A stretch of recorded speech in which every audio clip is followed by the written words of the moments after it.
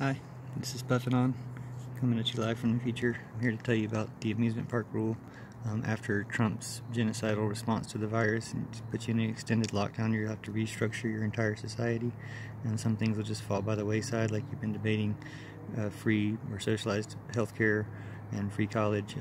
The colleges you're just going to have to bail out because they're going to get sued for trying to open up and sell their campuses to people who they put at risk. And then the healthcare, you're just going to need to have socialized healthcare just to fix these problems in the first place. You're just going to need that. But basically anything that's better or more fun and more wanted by more people than an amusement park is going to stick around, and everything that is not is going to be let go. So while people in industries like insurance and stuff might like it, they're not as fun or popular as like an amusement park. So you'll keep those things and all good things open and free to everybody.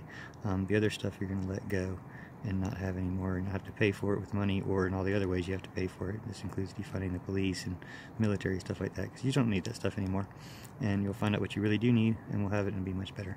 So thanks for listening to PuffinOn. Don't tell your friends.